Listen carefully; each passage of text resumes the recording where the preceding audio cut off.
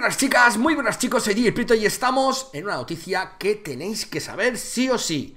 Anthem requerirá PlayStation Plus y Xbox Live Gold, incluso para la campaña single player, la campaña de un jugador. Y es que los jugadores que no estén interesados en el modo multijugador también van a necesitar PlayStation Plus para disfrutar del título en modo campaña.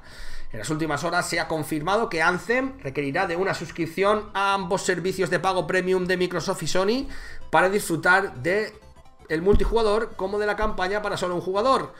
El administrador de la comunidad de EA ha sido el encargado de desvelar este detalle. Cuando fue preguntado al respecto por un usuario, indicó que la suscripción al Plus y al Live será incluso necesario para aquellos jugadores que no estén interesados en el online.